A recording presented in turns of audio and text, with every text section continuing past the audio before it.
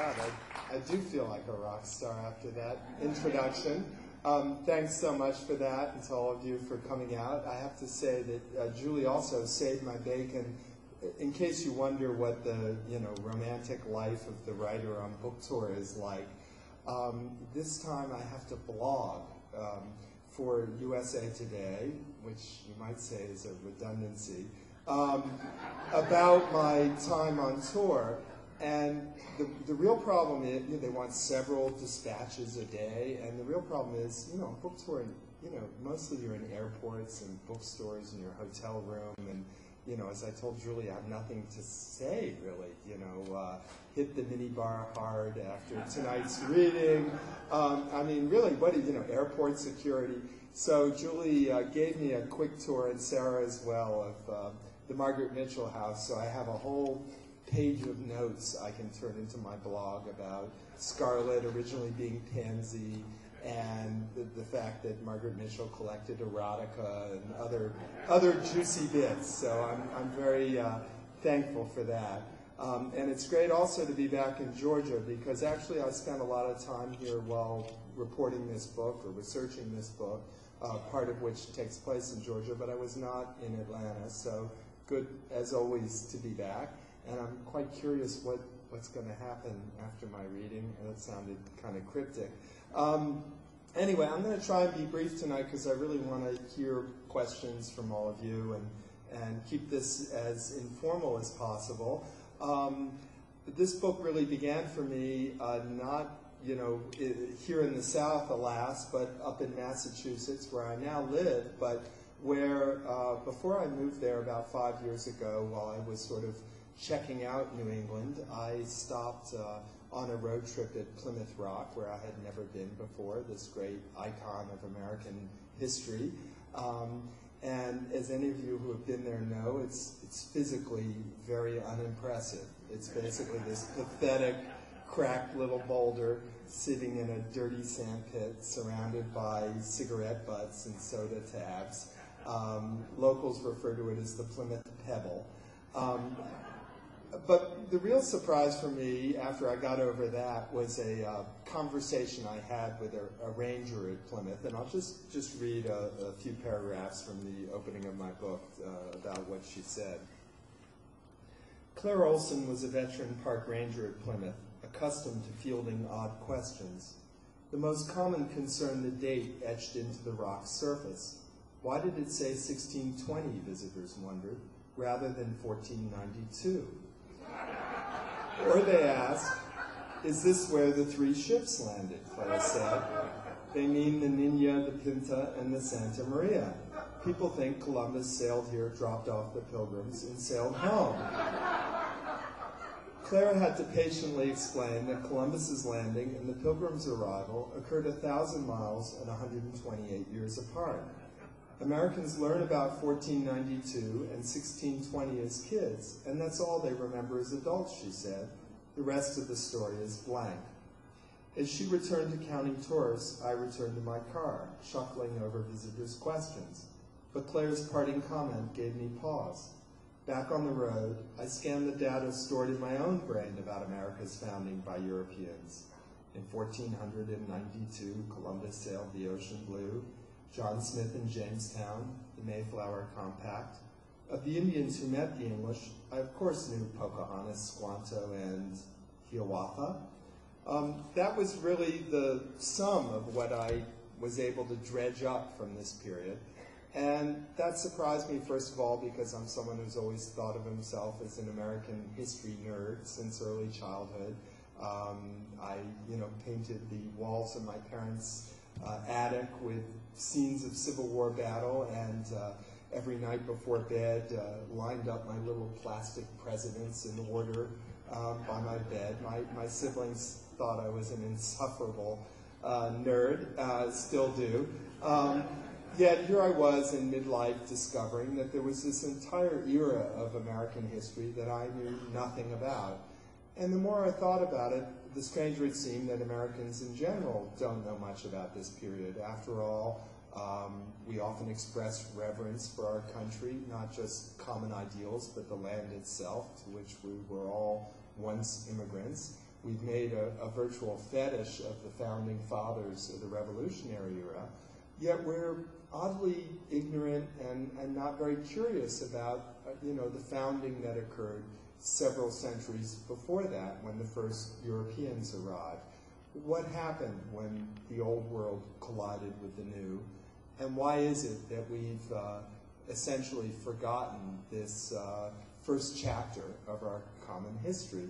And that was really the set of questions that set me off on this long, strange voyage, which, by the way, you were asking about the title or mentioning the title.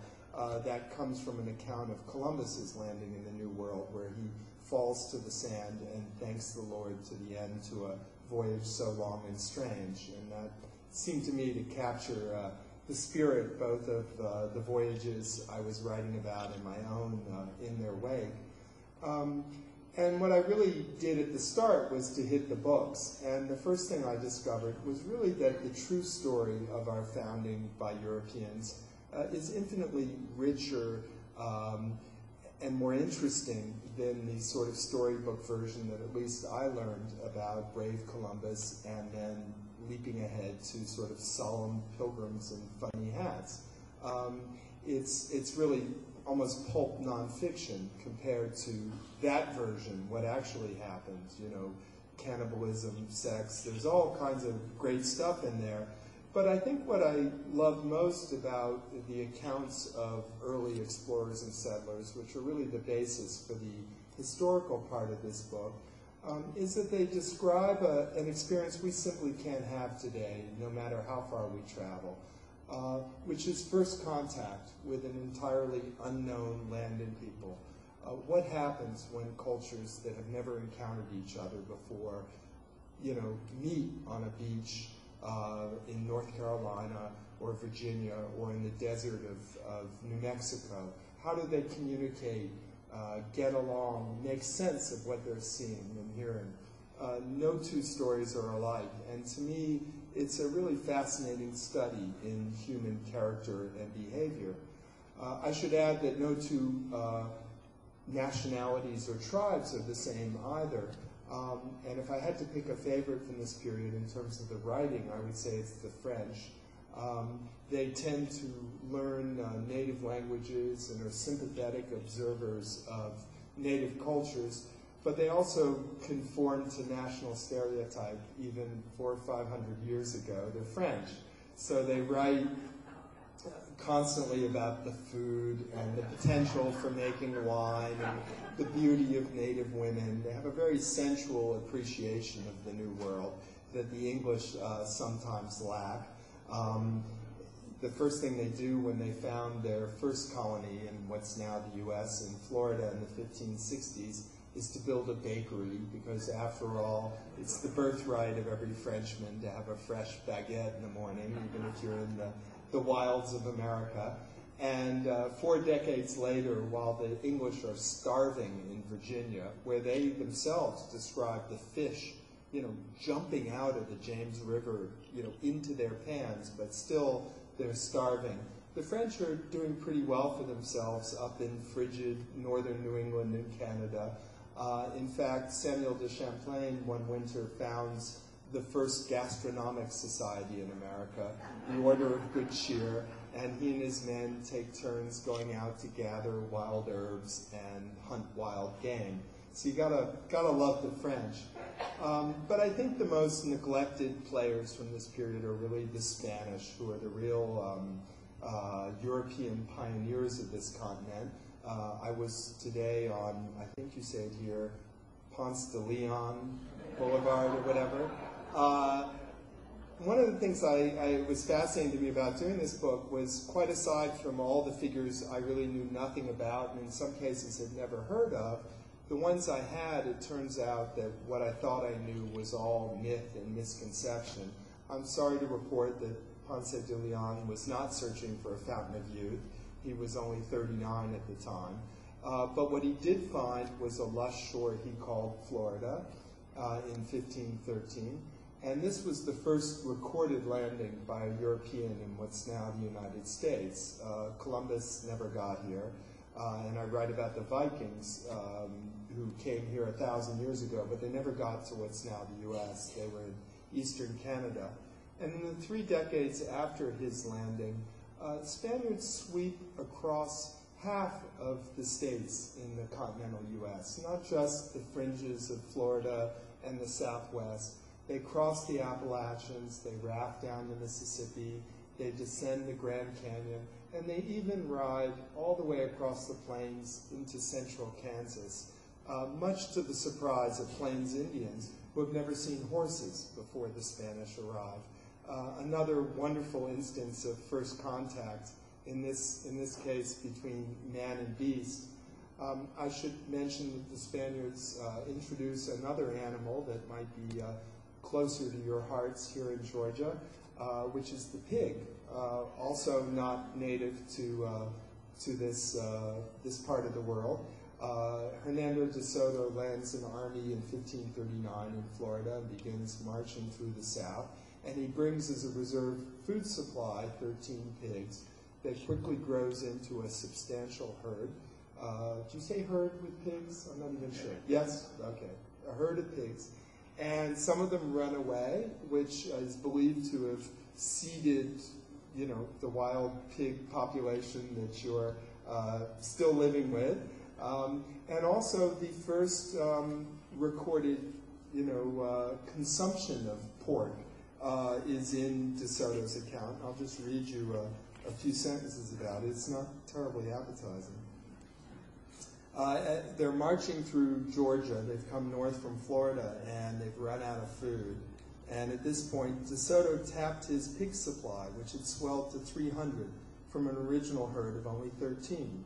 He issued each soldier a pound of pork. This first recorded pig feast in the American South in April 1540 sounds distinctly unappetizing. We ate it, a Spaniard wrote, boiled in water without salt or anything else.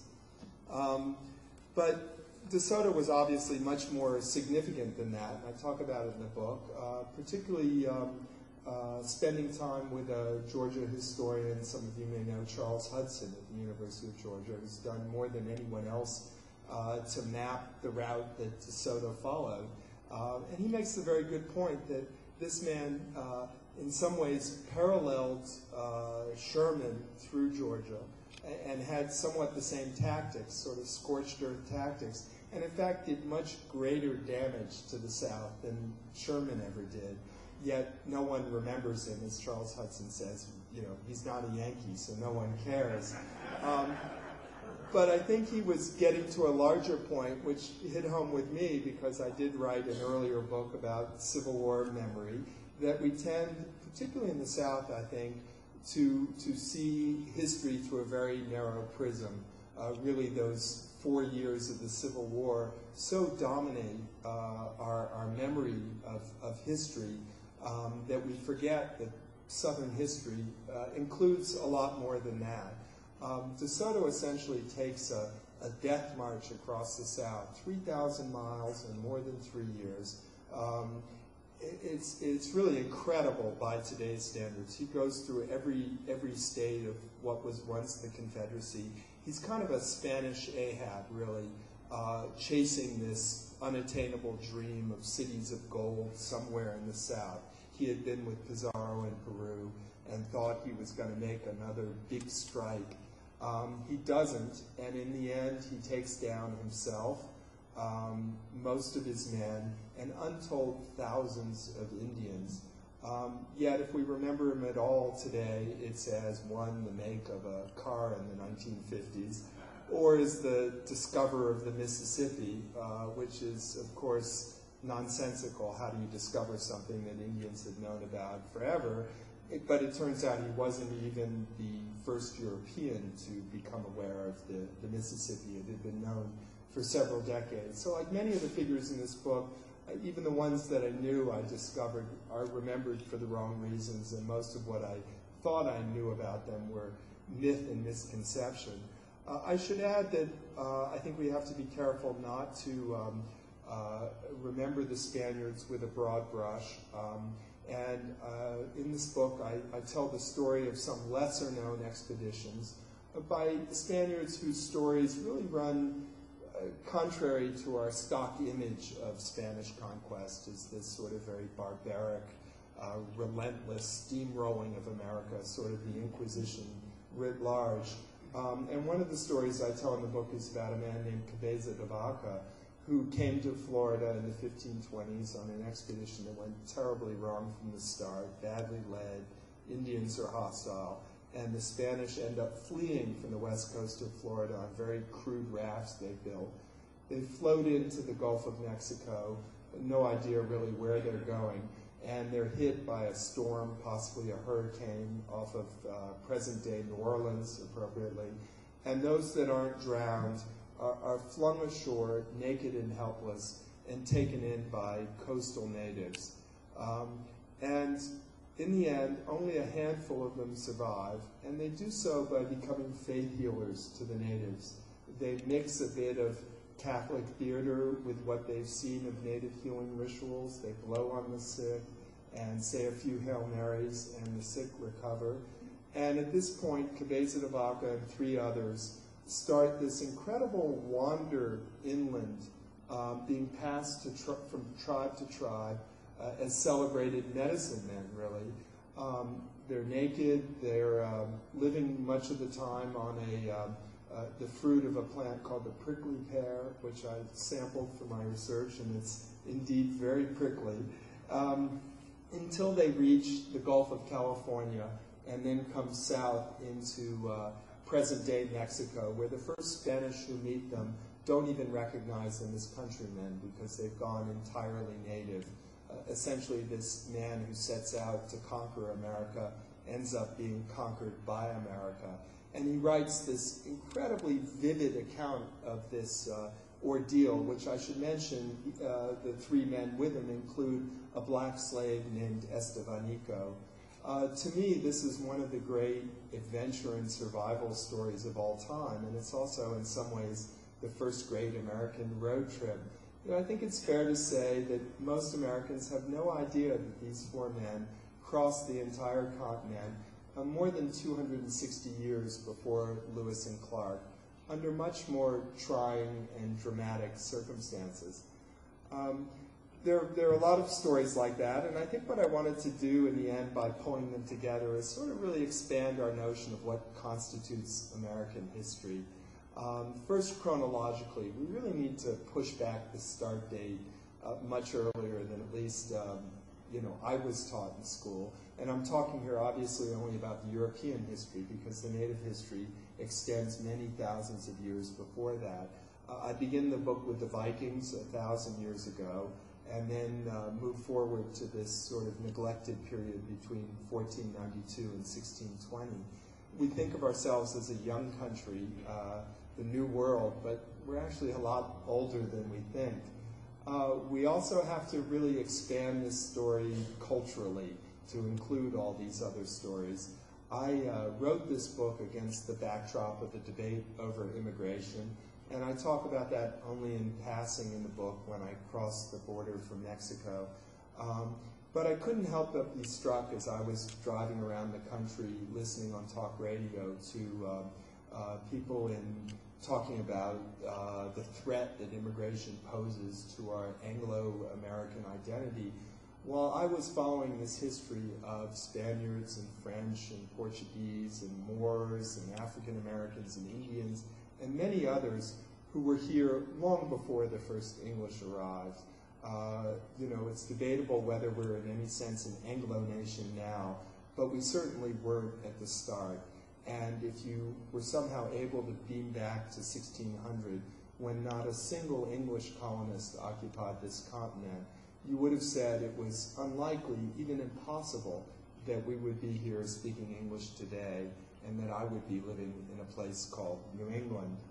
I just want to say a few words before I close about the other sort of track of this book, which is travel rather than history. I like to go to the places where history happened and see what's there now, see how the history is remembered, what its legacy is, and also occasionally to go a step further and try and inhabit the past, which I've done in my previous books, and I did a little bit of it in this book, and I thought I'd just sort of end on a light note by reading a little bit about my time with conquistador reenactors. I, for previous book, spent some time as a Confederate reenactor, but I had no idea that there were people who marched around in 16th century Spanish plate armor to reenact the exploits of Hernando de Soto and other conquistadors. And I contacted one of these groups. They were in Florida, and they said, "Oh, come on down. We're going to a history fest, and a couple of us are going to history fest. You can come with us." This wasn't a reenactment of the sort I've been to before at Gettysburg or elsewhere. It was called a timeline event, which means every era is represented other than the present. So you had conquistadors and Confederates and Seminoles and pioneers and Paleolithic men all wandering around this park together, and then the public coming to sort of check us out. So I thought I'd just read just a little bit about my time there, if I can find where that is. And the two people I refer to, Tim and Larry, are my compadres. They're the members of this group who invited me to join them. In the morning, Larry strapped heavy armor plates over Tim's chest, back, legs, and arms. A gorget went around his neck, beneath a high-crested helmet. "This is my light summer suit," Tim quipped. Normally, he wore metal gloves and plates over his feet and ankles. Even without them, his outfit weighed 60 pounds. Larry's attire was much lighter, but just as eye-catching. Green wool jacket, green striped breeches, a green floppy hat, and knee-high black boots. He looked like a giant leprechaun. Larry's outfit, like Tim's, had been painstakingly researched and was modeled on the flashy camp attire of 16th century Spaniards. Tim flung a filthy white sack at my feet. "Your uniform, Don Antonio." Reaching inside, I extracted a pair of baggy woolen breeches that reached only to my knees. Next, I pulled out a ruffled muslin blouse that looked like a nightgown. At the bottom of the bag lay a pair of leather buskins. Donning the blouse, knee pants, and slippers, I confessed to Tim that I'd anticipated a rather manlier ensemble. "Not done yet," he said, handing me a quilted wool doublet, just the thing for a hot autumn day in Florida. "And now your cota de mallas." Tim had crafted the chainmail from flattened, interlocked rings of heavy wire. As he hoisted the mesh shirt, allowing me to slide in my head and arms, I felt as though I were climbing inside a chain-link fence. The mail weighed over 30 pounds, and that was before Tim strapped on a belt, scabbard, and sword. On my head, he planted an enormous visored helmet with flaps that covered my neck and ears. All told, I was wearing 50 pounds of steel. Staggering a few feet, I knocked over a camp table and slumped awkwardly onto a tree stump. "What now?" I asked. The words echoed inside the cavern of my helmet. "Take it slow and drink lots of water," Tim said, "and resist the urge to use your sword on people who ask stupid questions." A few minutes later, the crowds arrived, clad in the costume of 21st century Floridians, shorts, flip-flops, and T-shirts. They meandered from camp to camp like window shoppers at the Mall of Time, snapping pictures of Indians weaving palm leaves or pioneer women scouring pots. By comparison, our camp offered little drama: 2 steel-clad figures standing in the sun and a leprechaun polishing armor. "What period is this?" a woman asked, consulting her timeline brochure. 16th century Spanish, I muttered through my visor. "Oh, looks miserable." She moved on to the Seminole camp. Then a man stopped to study my chainmail. "If you look inside a toaster," he said, "you'll see metal bits that look just like what you're wearing." Others were less inventive. "That your shark suit? Need some oil? Hot?" As Tim had warned, I felt like running them through with my sword. Instead, I offered samples of the hardtack biscuits Larry had put on display. Earlier in the day, I tried one and almost chipped a tooth. Larry showed me the recipe: flour, water, and salt, baked until golden brown and rock hard, then left to cool in the oven, a process similar to case hardening and blacksmithing. By mid-morning, I was drenched in sweat. In theory, chainmail offered ventilation, but the heavy doublet I wore underneath trapped the heat and moisture. Tim's plate armor allowed air in the sides and seemed to command respect. So at midday I asked whether we could swap outfits. Be my guest, he said. The plate armor not only weighed more than chainmail, it poked into my kidneys, collarbones, and groin. The gorget was unbearable, an iron collar, and the armor was even hotter than mail. After 10 minutes in the midday sun, the plate on my chest felt like the hood of a parked car on the 4th of July. The Spanish didn't really wear this, I moaned. They couldn't have. In answer, Tim hurled a piece of hardtack at my chest. The biscuit crumbled on impact. Then he gave me a sharp blow with the butt of his musket. I was conscious of having been struck, but only just, as when someone taps your car bumper in traffic. Tim explained that chainmail was effective at blunting sword slashes, but it didn't offer defense against the fire-hardened arrows of Florida Indians. DeSoto's men, however, didn't just fight. They marched, typically 15 miles a day, across the entire South. When I took a sample stroll around the park with Tim, I lurched and creaked like the Tin Man. My sword, protruding tail-like behind me, kept catching on bushes and the wide skirts of pioneer women. As we approached a narrow bridge over a pond, Tim took firm grip of my arm. If you fall in, you'll go down like a sinker, he said. I think I'll leave off there. I'm so eager to find out what the mystery coming up is. But after that, obviously, welcome your questions and don't be shy.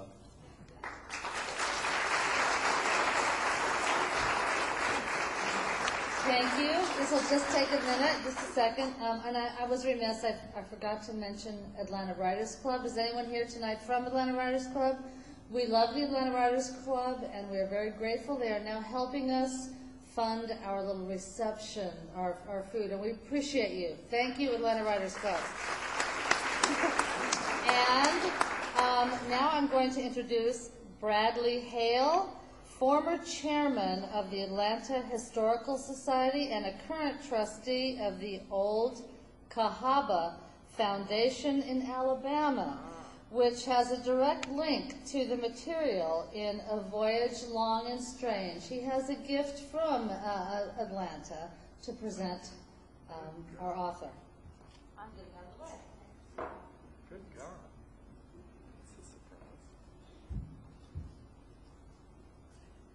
There's been an issue for several generations, many generations in Alabama, as a site of the Battle of Mayflower, which was DeSoto's big fight with the Indians, where he killed, I think, 2,500 to 3,000 Indians. And as Tony puts in his book, it rivaled the Battle of Antietam as the number of people killed. In any event, scholars have found nothing yet, but Tony was referenced some things and suggested it was near Old Cahaba, which was the second capital of Alabama, 1820-25. So on behalf of the Old Cahaba Foundation, and if it were found there, it would increase terrific tourism. And we hope it will be. I offer to Tony the only artifact found in Alabama of DeSoto. I can't imagine.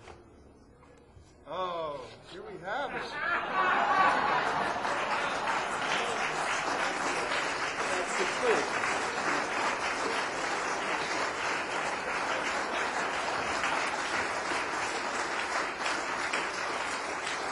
Was this found at Old Cahaba, or is this found at DeSoto Caverns, or one of the... Anyway, thank you very much. That's fantastic. And I do give Old Cahaba quite a plug in the book, because whether or not it's Mobila, it's, to me, one of the most evocative sites in the South, if you haven't been there. It's a very spooky ruin, really, of the Old South, and I enjoyed going there. So thank you. So I can use this now to repel whatever slings and arrows you throw at me. So please fire away. Surely there must. Yeah. In your books, you've had many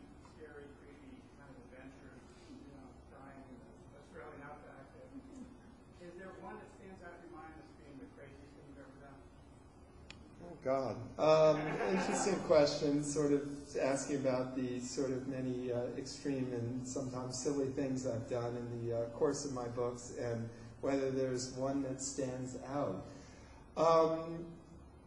Well, being in the outback, as you described, hitchhiking in a place appropriately called Cloncurry, where I later found out the temperature was something like 120 degrees. And if anyone's visited the outback knows that you can sit there all day and one car can pass. So you better hope it picks you up. I think maybe actually it was a social encounter in when I was reporting Confederates in the Attic. I go to a place called Redbone's Saloon on the Tennessee-Kentucky line, and I was writing about a racial murder there. And this was a very rough bar, and as I describe in the book, I almost get ripped apart before I flee. And I later told this, I was interviewing the police about this murder, and I said, by the way, I went to Redbone Saloon, and gee, I wasn't greeted real warmly. In fact, these people really almost tore my head off. It was sort of a biker Confederate bar. It was not and it was a big meth lab as well. And they said, you went into Redbone's? And they said that when the police have to make an arrest there, they just surround it with guns drawn and never think of actually going in the place because it's too dangerous. So I didn't really realize at the time, but retrospectively, that was probably one of the stupider things I ever did. Yeah. Yeah. So you conclude in 1620 as opposed to 1607. Why? The question is why I conclude in 1620 rather than 1607. And I do. I talked mostly about the Spanish this evening, but the last third of the book is really about the English in Roanoke, Jamestown, and then Plymouth.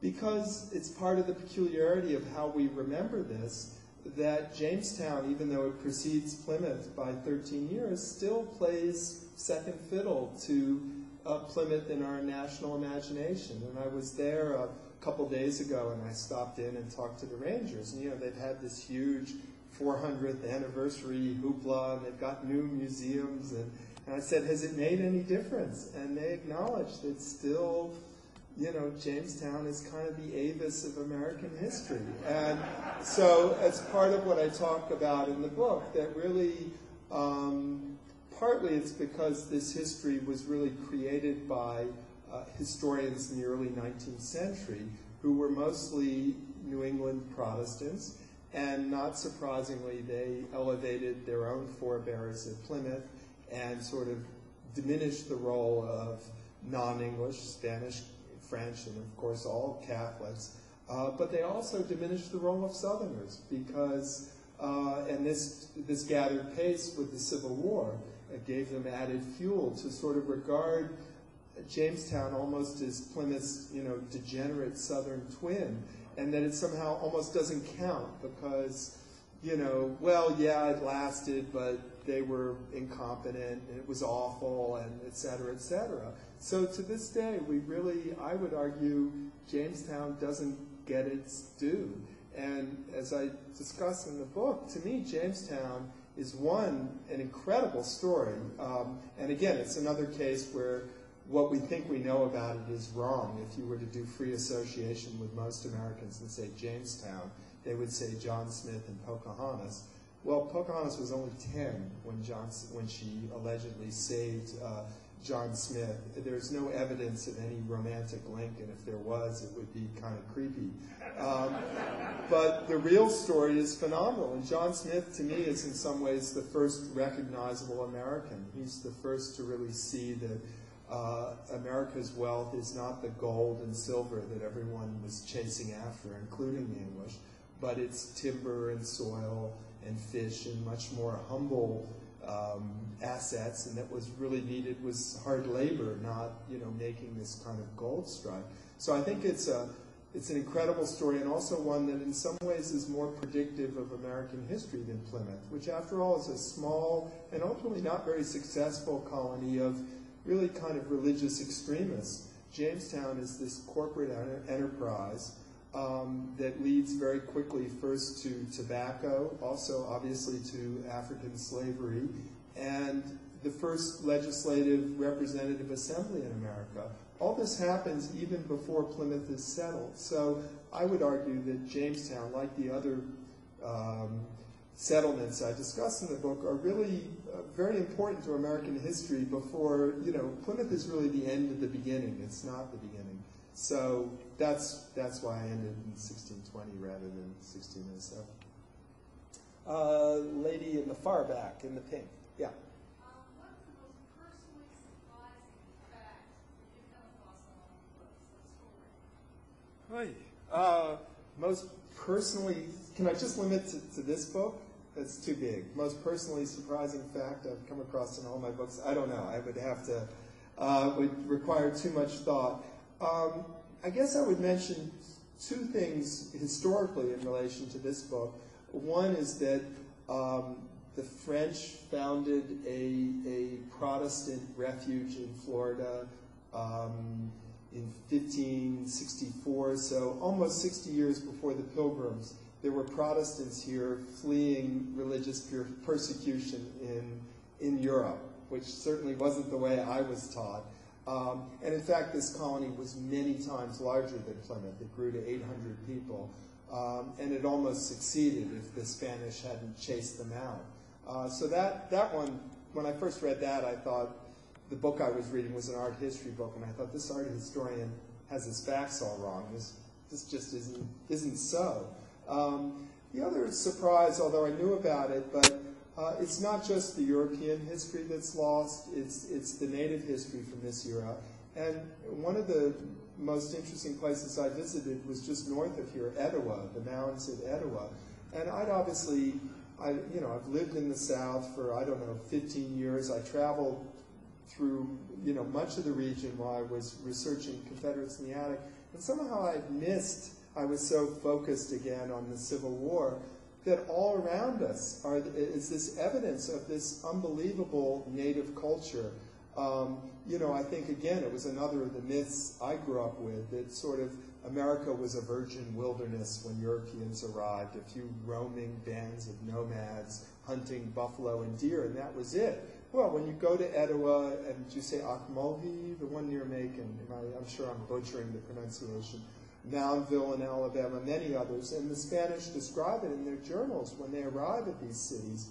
These were huge and very sophisticated and very settled societies centered on these vast, ceremonial mounds. And one of them near St. Louis, Cahokia, is believed to have had 20,000 people. Now, that may not sound big to us today, but that was larger than any settlement on the continent until Philadelphia surpassed it in the late 1700s. So this was a significant, society that existed here and in many other parts of the country in different forms, Pueblo society in the Southwest and the Powhatan Indians of Virginia and so on. But I think it was startling to me once I became aware of mound civilization. It's everywhere in the South. It's all around us, and I at least had been largely unaware of it. I think there was someone right in front of you. Yeah, another lady in black. Describe how I write. Could you be a little more specific, maybe?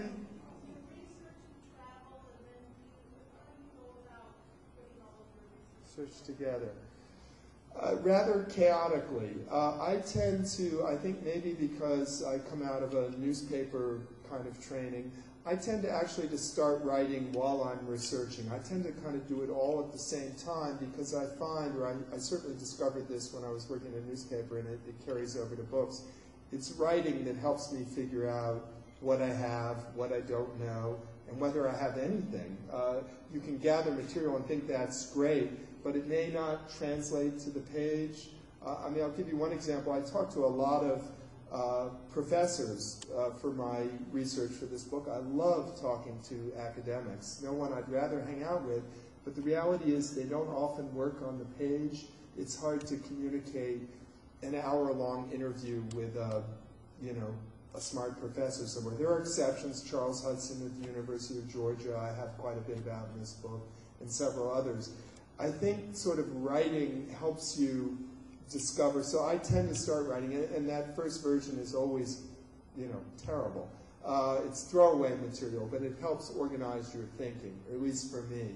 And then, at the last gasp, the last year, you're writing. But I have to say, everyone's different. There are some people who don't put a word to paper until they've got it all organized in a nice, tidy outline, etc. Geraldine, I know, will sort of read and think, and then just sort of sit down, and it sort of spills out, and her first draft is, wonderful. So there's no, I'm the type who spits it out and then revises. So there are no rules to this game, but that's how I do it typically. Yeah, I think. You just mentioned your wife, Geraldine. She wrote a great apology in March about her impatience with you being dragged around the South during your research for Confederates in the Attic.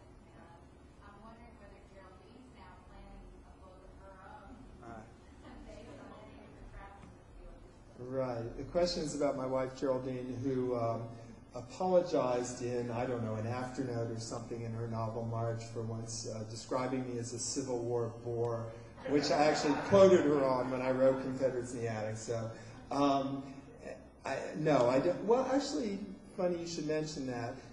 Her next novel does have to do with 17th century relations between early colonists and Native Americans, but I wouldn't claim in any sense it's inspired by my work. I think that was a one-time deal. But we do, obviously, nothing leaves the house without the other one editing it. She's on the second floor and I'm up in the attic. And although I would say that I'm a lot less help to her now that she's gone to the dark side and started making stuff up. When we were both doing nonfiction, I felt I had a lot to contribute. And while I mostly read fiction for my own pleasure, I don't have a clue. I've never written any fiction, at least not intentionally. And I have no idea how to tell her, fix this character or this plot point. Yeah, in the back. Thank you for the wonderful alchemy you created between history and your own zest for exploration. It always draws me to your books, but I'm finding as I'm just starting a new one that I'm also hoping that there's going to be a crazy.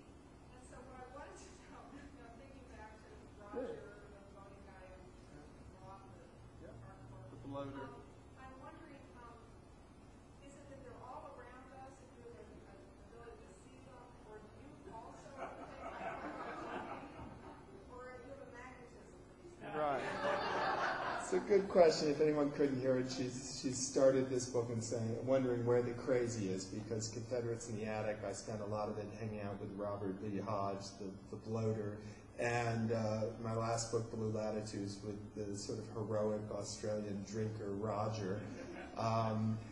And in this book, I don't have one. I was certainly open to it. It's kind of whatever happens. I try and really Rob and Roger both kind of just arrived in my books. I didn't plan it that way. They just kind of appeared, and I thought, yeah, okay, this works, or happy to have them along. In one sense, it was a relief with this book, not having a constant travel companion like Roger. I was really down to 1% liver function after traveling the Pacific with him. And, Rob, yeah, it's kind of nice not to have to spoon with anyone in a trench at Antietam. It was a somewhat lonelier, more sober trip.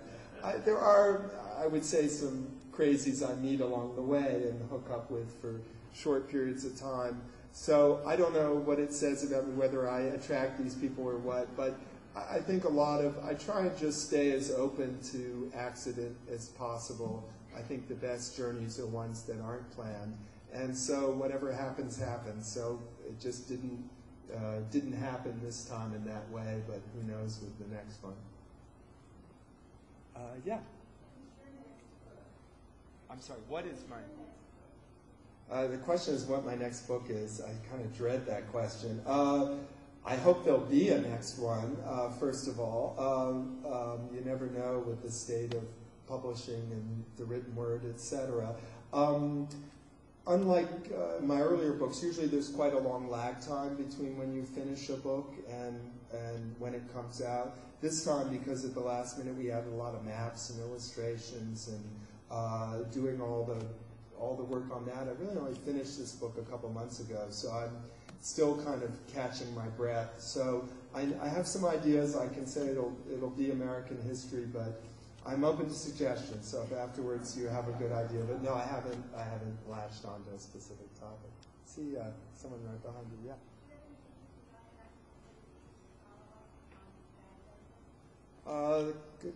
Interesting question, whether I ever have an urge to go to the Middle East and follow up on Baghdad without a map. Yeah, I do get the urge every once in a while, and it passes. No, I mean, I'm fascinated by it and follow it closely and talk to friends in the region, but I think the reality of the kind of reporting Geraldine and I were doing out there required being utterly footloose and kind of going off for months at a time and not knowing what would happen or et cetera.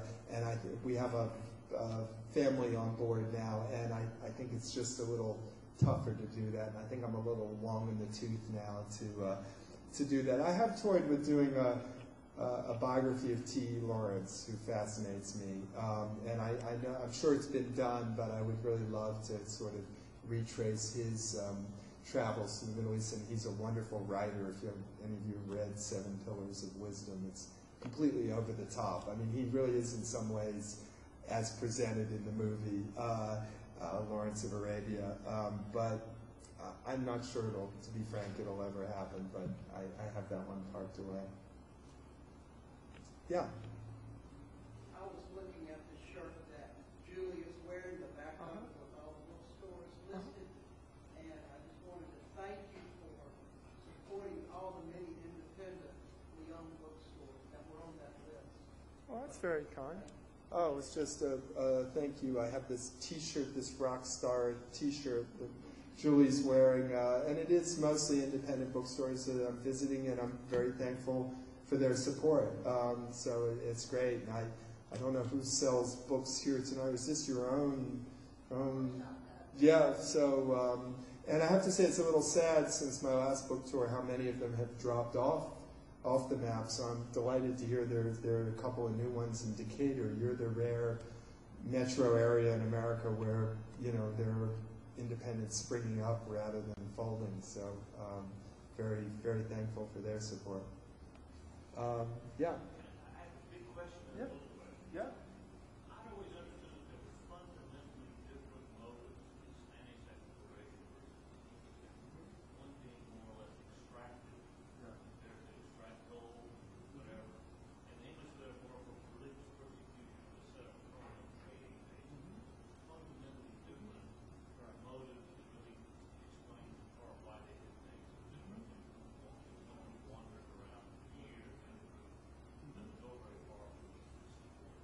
Right. The short second question is, did you run across the controversy between letters found on an island off Maine that people thought was evidence of Viking land? Right. Two questions, and I'll address the second one first, which is about runic inscriptions found in New England, and that seem to be evidence of Vikings.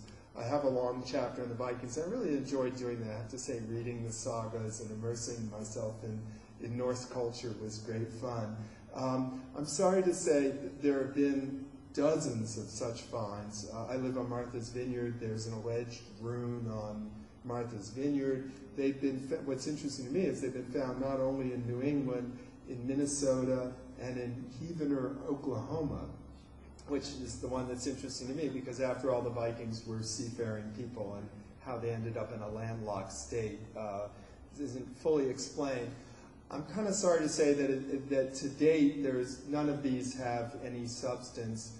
Basically what happened is when the sagas were first published in English in the 19th century, there was kind of a Viking craze, and everybody started finding evidence of Vikings everywhere. And the reality is that sort of glacial scratches or a farm tool can leave a mark on a rock that, if you look at it a certain way, looks like a rune. There were also a lot of outright hoaxes. So none of them have stood up to careful scrutiny. So to date, the only confirmed Viking site in North America is in northern Newfoundland at Lanceau Meadow, which I talk about in the book. I went up there.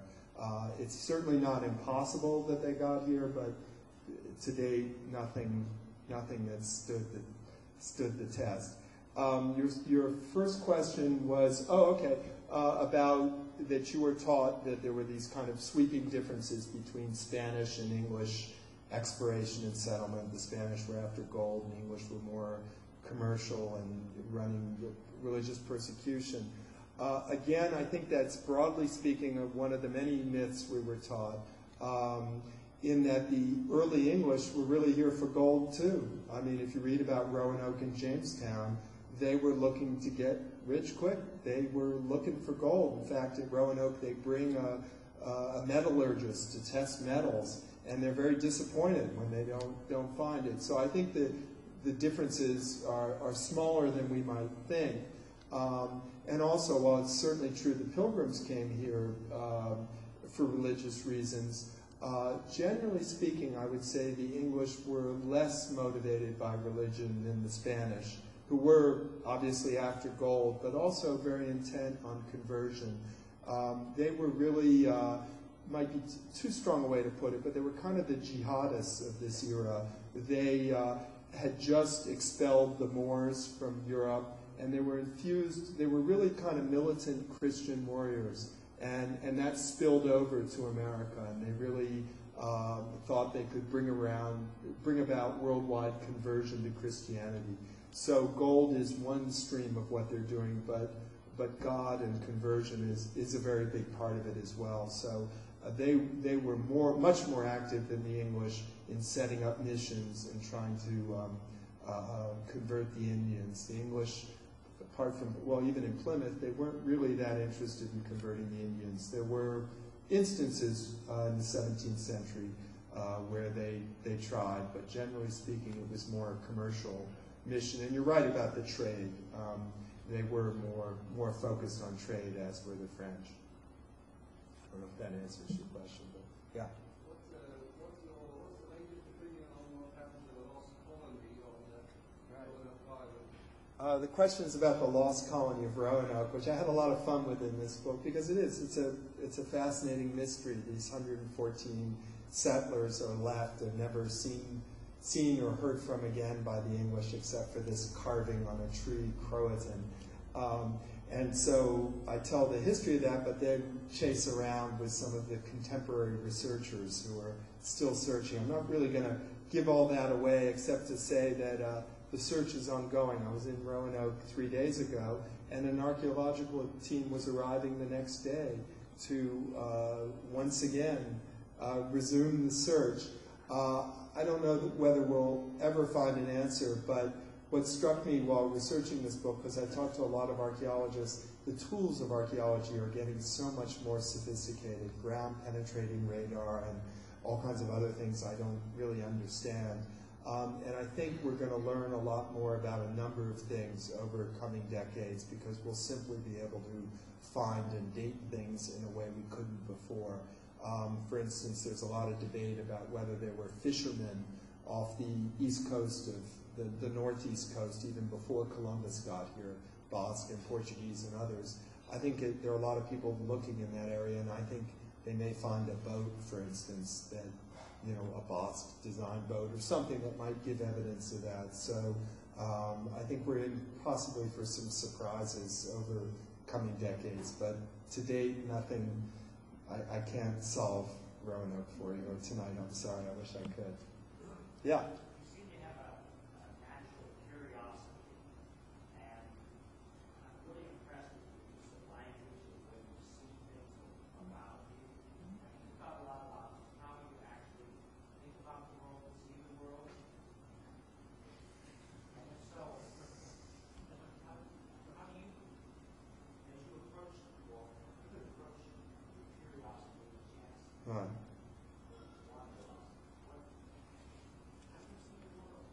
Good grief, big question. How do you see the world? I'm flattered by your question. I'm just, I'm not sure how to answer it. I don't know. Is there a psychiatrist in the room? I don't know. I was talking to the Paula, help me out here, the wonderful radio show you have here. Paula Gordon and Bill. We were talking about this a little bit today. And I was saying to them, I think part of the dirty secret of reporting generally, or being a journalist, which is a little different from what I do in these books, but, you know, sort of my training, is that it's not that hard. You're basically paid to be curious. And the reality is, if you ask most people a question, they'll answer it. It's very easy to convince yourself that someone won't talk to you, or that you can't go in this bar, whether it be Red Bones or somewhere else, and that's maybe going too far. But in general, you know, I've done this around the world now, and there's a wonderful Mark Twain line about travel, you know, being fatal to prejudice and narrow-mindedness. I think what you discover the more you travel is that people are pretty much alike the world over.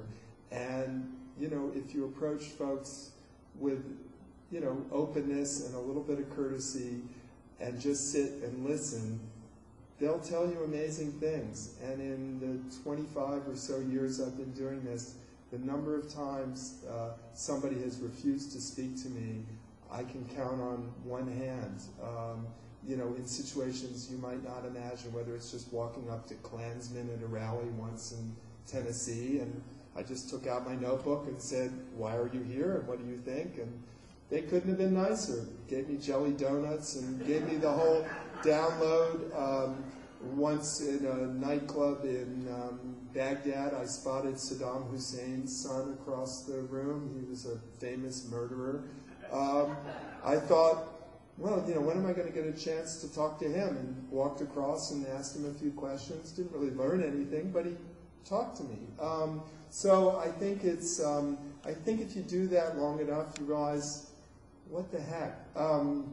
There's a wonderful character I talk about in this book named Humphrey Gilbert, who was actually Sir Walter Raleigh's half-brother, and in a roundabout way, he leads to the English colonization of America. He fails and drowns, and Raleigh inherits his grant to America. But and he was a very extravagant character, but I liked his motto, and I'm forgetting I think the Latin is quid non, which means why not? And I don't know, I read that and I thought, yeah, why not? As long as somebody doesn't kill you, what's the worst that can happen? Anyway, I don't know if that answers your question, but that's what I would say. Yeah. Well, I'm getting the cut sign, so is this the last? I think that was a cut sign. Yeah, one more, sorry. Yeah, well, it's very nice of you, and questions about photographs. Actually, the publisher has done a website, so they would be delighted if I broadcast that fact. Website, you must go to the website, but it does have about 20 photos that I took, one of them of the Mi'kmaq Indians that I endured the sweat lodge with. So it's voyagelongandstrange.com, and if you go there, they have a little photo gallery. I used to take a lot of pictures, but I find that taking good photographs is as hard work as reporting and writing. Any of you who are photographers know that. So to casually take snapshots, I find I don't typically have the time to devote to take good ones, and I'm embarrassed to share all the bad ones I've taken. So, but I did, they did coax about 20 snapshots on this. You can see me in chainmail and see the Indians I sweated with and various other things. But I think I'm getting the cut. I'm not going anywhere, so happy to talk to you individually, but think I should wrap it up. One more presentation, Yeah. really quick. Oh my God. My name is Jim Langford, and I'm an archaeologist, and researched a good bit of the DeSoto Trail in northwest Georgia, and worked with Charlie Hudson on that. And I was also president or chairman of the DeSoto Trail Commission that commemorated the 450th anniversary of DeSoto coming to the southeast. We don't say celebrate, because the Native Americans are very upset about that, but we commemorated. And this is the last, this is an artifact, this is the last of the T-shirts of the 450th anniversary. that says the 450th anniversary of Hernando de Soto expedition, 1539 to 1541, and it even shows Mavila on the map. Oh, so my there you go. God. There's your, Wow, there's it's a your treasure. artifact. Very nice to have you. I should just add that I'll wear this when I'm in Alabama and Mississippi and probably start a few fights because, as he could attest, the DeSoto route is unbelievably contentious. But thank you very much.